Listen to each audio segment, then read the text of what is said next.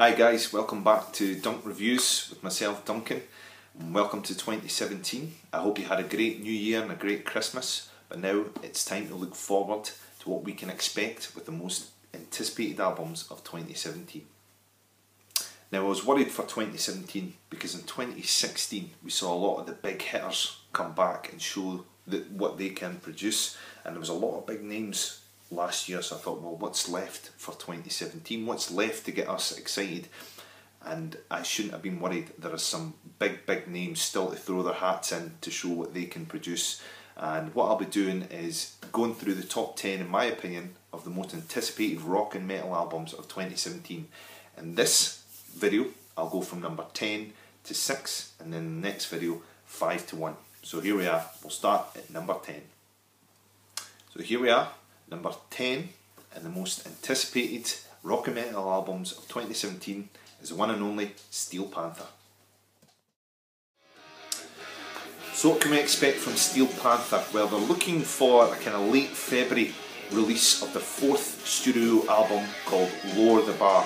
Now, I'm sure that'll only be in the title because, as with Steel Panther, they always bring it, and I'm sure they will raise the bar for bands for 2017. So look out for this kind of end of February. So coming in at number 9, we have the epic Halestorm. Now Halestorm, I believe they're still on tour promoting the last album, but the Hale siblings, they've came out and said that they've been writing stuff every day, so we can expect a new album from them coming out this year. And as they kind of do as with tradition, to bridge the gap between albums, they kind of do an EP of covers, so that'll probably come out first, and then their new album. So that's what we've got to look forward from Halestorm. Next, at number 8, we have the legendary man himself, Marilyn Manson. Now with this new album, if you're looking for ideas for Valentine's Day gifts for your significant other, this could be the one for you, because he's rumoured to be releasing his 10th studio album coming on Valentine's Day, and it's rumoured because, as I say, it's his 10th album. It'll be called Say 10. So looking forward to seeing what the man himself, Marilyn Manson, can bring to show what he's got to compete with the newer boys in 2017. Moving on up on the list, number 7, we have Papa Roach. Now Papa Roach are the ones that are kind of moving things forward a bit in these list of bands that are bringing out anything in 2017, as they actually released a new single kind of November 2016, so to give fans a wee taste.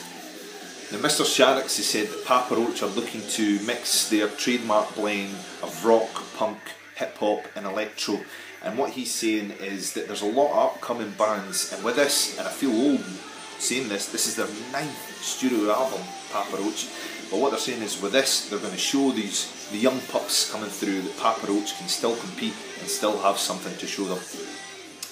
Okay, next and the last on this list, number 6, we have Five Finger Death Punch.